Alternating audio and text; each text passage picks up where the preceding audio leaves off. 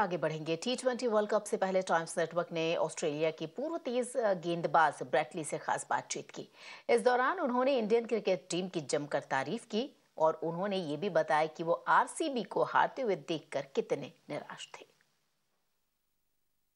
Brett, we're here for another T20 League of Legends. How are you looking at it? The Legends Intercontinental T20 League that is going to take place in August. Excited?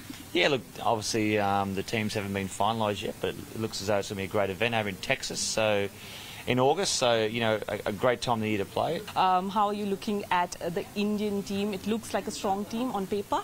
Well, yeah, look, it's a very strong team. To be honest, I haven't really looked and got too far involved in what's happening after this Sunday night because it's all been Indian Premier League so far. You know, I've been over here covering the whole IPL for Geo Cinema, which has been a lot of fun. So yeah, once this weekend's finished, then I'll take more of an interest. Wasn't your IPL winner? I had RCB from game one, so I'm disappointed last night they got knocked out. It's going to be hard to beat my old team, KKR. I think they probably the strongest team in the competition. And one last question, Brett, we are of course staying on the topic of the T20 World Cup. Rohit Sharma deciding to take 4 spinners, and you know, in the press conference he said that he's going to keep it a mystery as to why he's taken 4 spinners. Can you decode it a bit? He said they will be useful in West Indies. Oh, look, I think if you think about the West Indies and the ground and the conditions that will be on offer, it will be low and slow. You know, we know that every time I've played over in the West Indies. You know, the brand new ball carries through, but it's sort of more, you know, low and slow, so it definitely will suit the spin. और टी20 world cup से पहले times network ने England के पूर्व star खिलाड़ी और spinner स्वान से भी खास बातचीत की। इस दौरान उनका क्या कुछ कहना है, ये भी देखिए। Rohit Sharma decided to take 4 spinners with him to USA and West Indies, and he very mysteriously said, I will tell you in West Indies why I did that, but I think you're the best person who can decode it and tell us why he would have done that.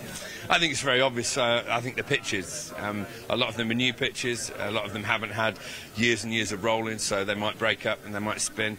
And cricket in America and in the West Indies has traditionally suited spin bowling as well in the recent past. So I'm really happy that Yuzi Chahal is in the team, to be honest, because I think he's been the best, the standout spinner for a decade in the IPL, bowling on some very unforgiving grounds, and now bowling so well for Rajasthan.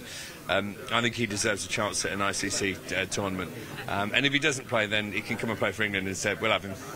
And Graham, before I let you go quickly, 1, your IPL winner, and 2, top 4 for the T20 World Cup.